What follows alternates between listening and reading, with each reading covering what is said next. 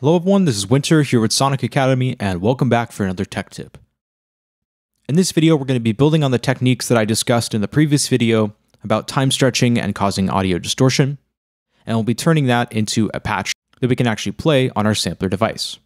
We're actually going to be using Sonic Academy ANA again as a sampler, so instead of using it as a synthesizer device, we're going to be plugging audio material into it and using it as a sampler. So the patch I'll be showing you how to create is going to sound like this.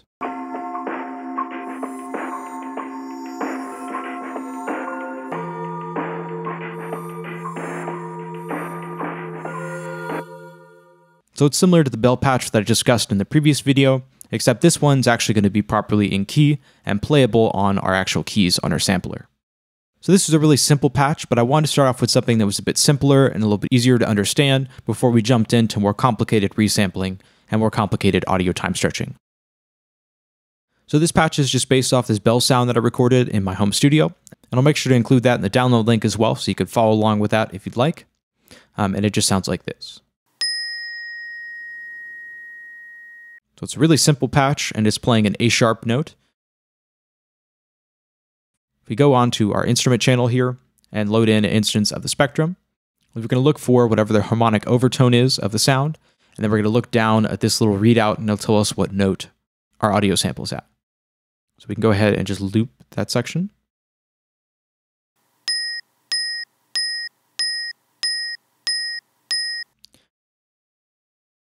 And if you look down here, it says A#, so we know that this note is in fact an A#. And we also have some other harmonic overtones happening as well. So this specific sound probably won't work well with lots of heavy chords, but if we're playing individual notes, it'll still sound fine. So now that we have the key of our sample worked out, we can go over to our audio plugins and load in an instance of Sonic Academy ANA. And just drag and drop that in.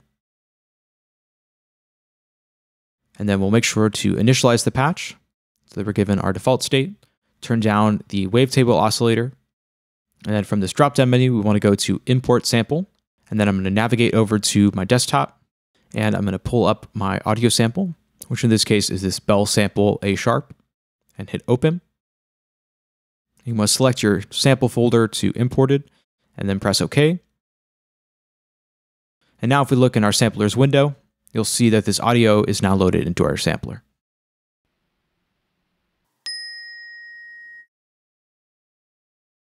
So there's a few changes that we want to make. The first one is we want to make sure that the sample is properly in key with our project. So go over to the semitone and push that up by 2. This will make it now whenever I'm playing a C note on my keyboard, it's actually playing a C note back in the sampler device. So that'll help us create something that's a bit more playable. And then now we're going to adjust the start and end points on our loop indicators. So take the start and put it just past the initial attack transient here. And then we're going to take the end point, the end of this loop indicator, and put that somewhere right about here. We're also going to high pass the sample just a little bit so we don't have lots of low end rumble or bass frequencies. Then we're going to turn that crossfade all the way up. And actually so far it sounds like this.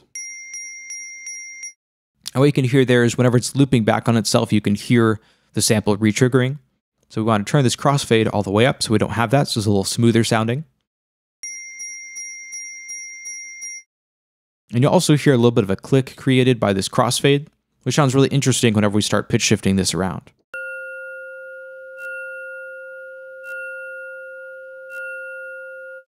So it's causing a little bit of distortion and artifacting in our audio, and that'll sound really cool whenever it's played back as a pad sound. So the next thing that we want to do is go ahead and add some mid frequencies back into our sound here with the low mids. So turn that EQ on, and that just sounds like this.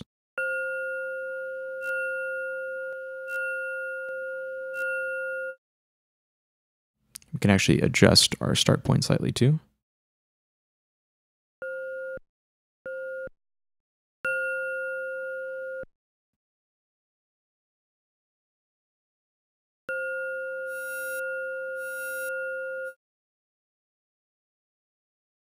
So let's pull the loop start so it starts just after the initial attack transient here. So it's not looping back to the very beginning.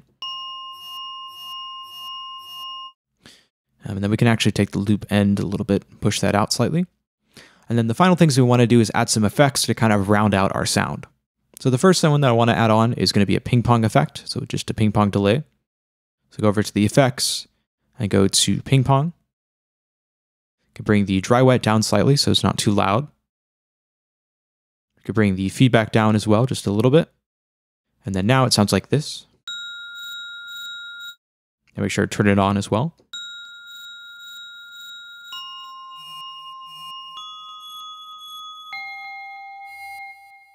So it just adds a little bit of nice stereo width to our sound. Then we're going to move on to the next device. And we're going to set that to the ensemble mode, which is under modulation. And this gives us a nice kind of stereo chorusing effect. So for this, we can just turn the feedback up a little bit and bring the dry wet down slightly. Then we can leave all these other settings at their default state.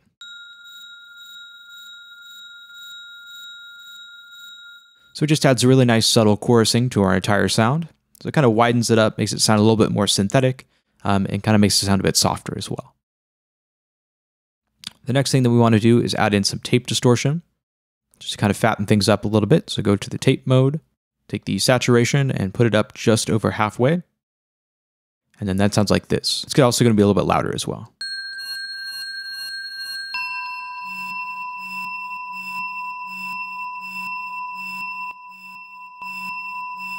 So that kind of just thickens up our sound a little bit.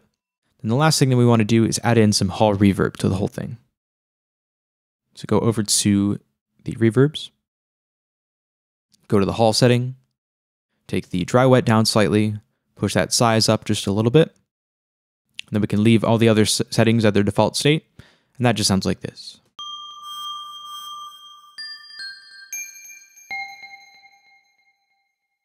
So now that we have that portion of the patch figured out, let's go ahead and copy over our notes. And then we can make any final adjustments that we need to the start and end points of loop indicators to get it sounding a little bit more like a pad. So we can go ahead and change our loop start and end points here. We can solo out our sound. And then we can hear what that sounds like so far.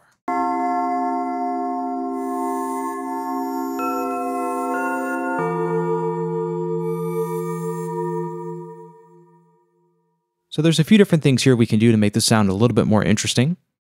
The first of which is I think I want to bring back some of that initial attack transient. So we can bring the start point of our whole thing back slightly. So we play the initial attack of the sound, which is kind of hard to see, but that's going to be right here. I'm also going to turn that crossfade all the way up again, just so we get more of a smooth sound. And then to kind of cut out some of those upper high frequencies as well, let's go ahead and add an audio effect in. Let's just grab an instance of the EQ8 and drag and drop that in. Then we can just kind of cut out some of those high frequencies with the shelf here. Actually, let's just do the low pass filter.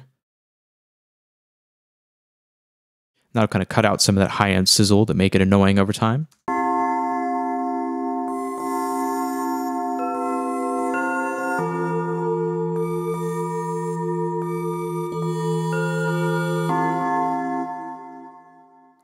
And I might make some adjustments to the notes as well. We can cut out this lower frequency note, kind of clean things up just a little bit so things don't sound too atonal.